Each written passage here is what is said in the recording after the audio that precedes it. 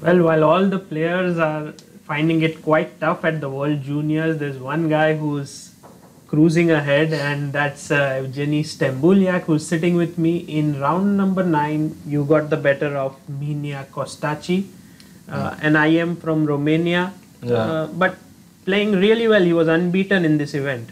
Yeah, I mean, he's playing very solid chess, so it's very hard to beat him.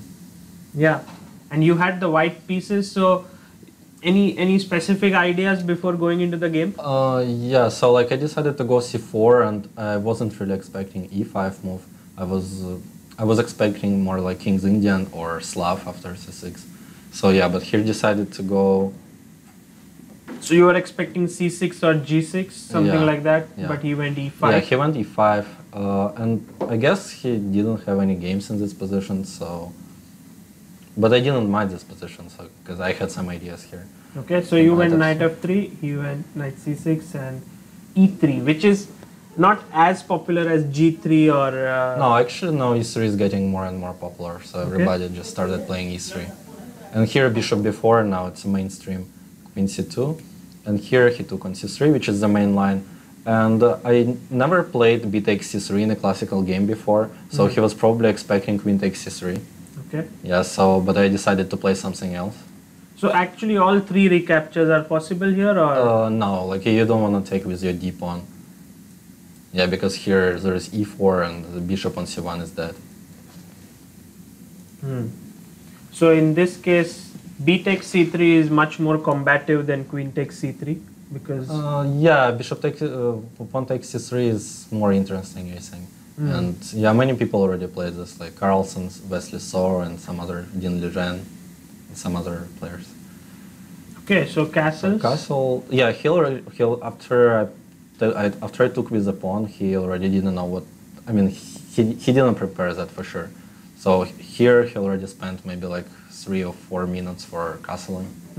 So d3, d6, bishop e2. Yeah, and here... You know, in such positions, I'm always worried about a pawn sack like this, but... And then your structure is just... I mean, this is an interesting pawn sacrifice. Actually, computer likes it, but for some reason, no one ever played it before. But, I mean, the position is super complicated here after e4.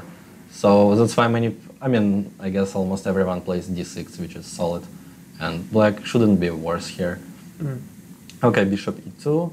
And he went queen e7, which is the main line, e4. Now he was threatening e4. Yeah, and here there's 2 moves, knight e8 and knight h5. He decided to go for knight h5.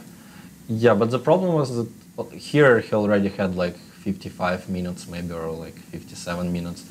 And I had like 1 hour and 30 minutes on my clock. And I still knew maybe like at least 10 moves ahead from here. So opening preparation does help. Yeah, so I went g3 here. The idea is to play knight h4 and also take f4 square under control.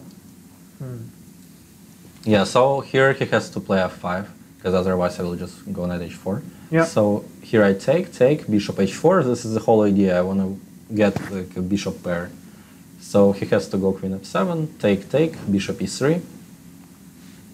Yeah, you played bishop e3. And here... the f2 is hanging, so you don't have any possibilities like g4 yet. But now g4 is a threat. Yeah, now g4 is a threat, so he has to go knight f6, castle, knight g4.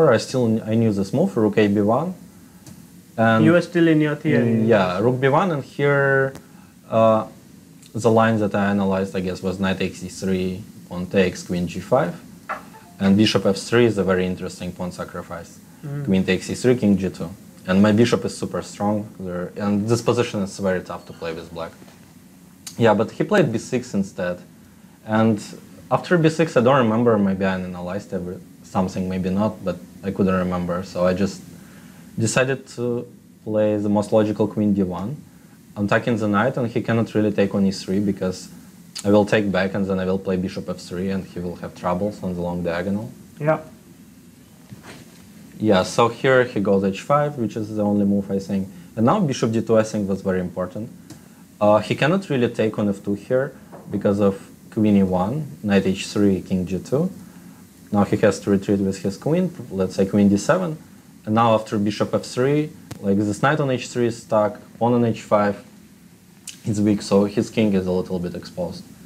So here he's probably very close to losing. Very interesting. And here I don't think he can get this knight out. Yeah. So probably he's losing here.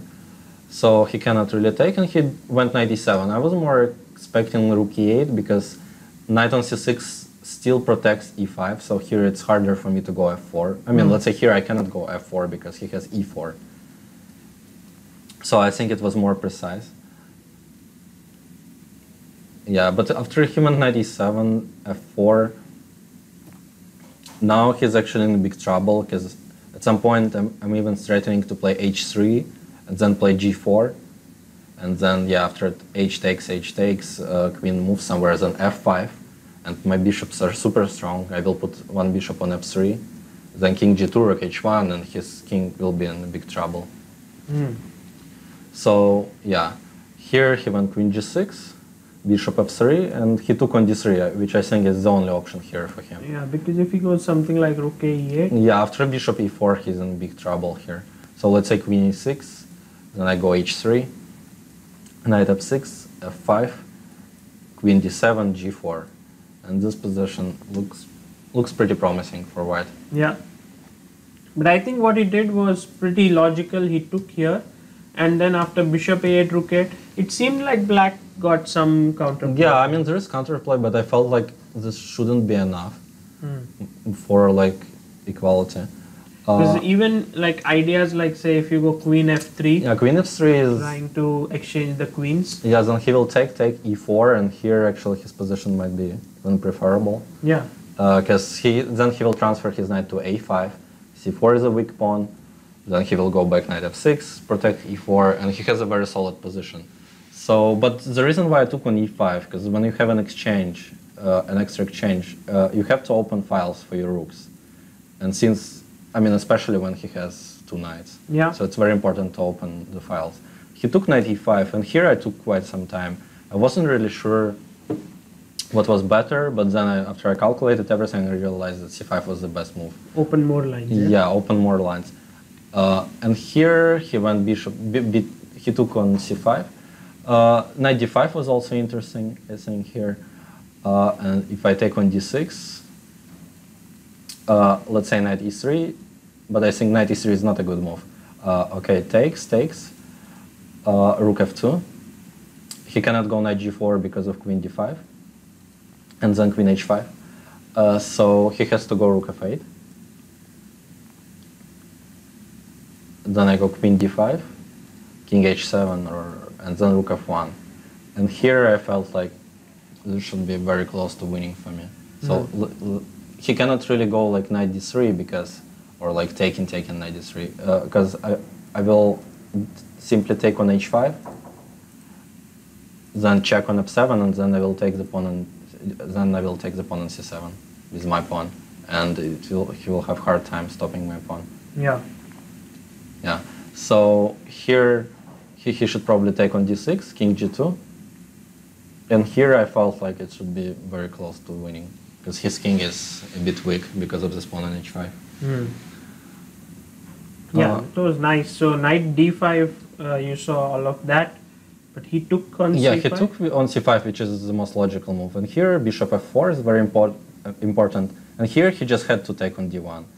And yeah, takes, rook f takes. And now knight e6, 5c6. Because it's very important for him to save both of the knights. Otherwise, I will... You may just take. Yeah, I will take and then rook b7. And then he's losing here. So he has to go with this knight from e5. And if I go rook b7, then he has rook c8. And this position, I mean, of course it's better for me, but it's not easy to win at all. So I was expecting this line, and here I thought it would be very complicated. Yeah, it's like this knights both protect each other, and this pawn is protected. Maybe you could go bishop g5 and bishop g5, but then knight g6, and I wasn't really sure how to proceed. I was thinking about like improving my king and stuff like that. Yeah, but here for some reason he went knight d5, which is already, I guess, pretty close to losing. Because first of all, like he let me exchange his knight, very strong knight on e5. Second of all, his rook on e8 is out of play, and he gives me a lot of tempos to improve my rooks. So here I think it's already should be losing. But okay, he went queen e3, king h1, queen e5, queen f3, and here his last chance was to play rook e8. And after rook e1, rook b1, he has to go knight e3, queen f7, king h7, and then rook f3. Yeah, and here he has a very tricky move, rook e7. So like I wasn't sure. Like it feels like I should be winning here somewhere, but I wasn't really sure how to win. Yeah, but you could exchange the queen. Yeah, but queen f4 is the problem that he will take, and now he has. If I take with the pawn, he has knight d5. So here it's not that clear. And you think this is not winning this endgame? I mean, this should be winning, but I could just get the a7 pawn somehow, or it's not easy. It's not easy, I think, because his king will activate pretty fast, like king g6, king f5 at some point. So I mean, it should be winning probably, but it's still a game. Like he definitely has some chances here. Yeah, but after he played c6, he's just completely losing. Because here queen f7, and then rook e1, and in this line, if you go knight e3, then rook f3, and you cannot save the knight. So if queen d5, then rook 1 takes e3. So queen d5 doesn't really help. So he went. So he went queen c3, and here it's already forced mate, I think. Yeah. That was nice. And actually, the finish was very nice because. Yeah. Actually, I mean, we should say thank you to him that he decided to. He allowed you to checkmate him. So beautiful game. There is one question which we want to ask you is, whenever we analyze with you, we see that you have tremendous positional understanding. So if you had to give one advice or one book you suggest to improve positional understanding, what would it be? I would probably recommend, like my favorite book is Zurich 1953. I think it's one of the best books ever written. By Bronstein, By Bronstein, yeah. And there is also a new nice book written by Gelfand. I don't remember exactly what the name in Positional English. decision making. Yeah, positional decision making. That one is also pretty good. Okay.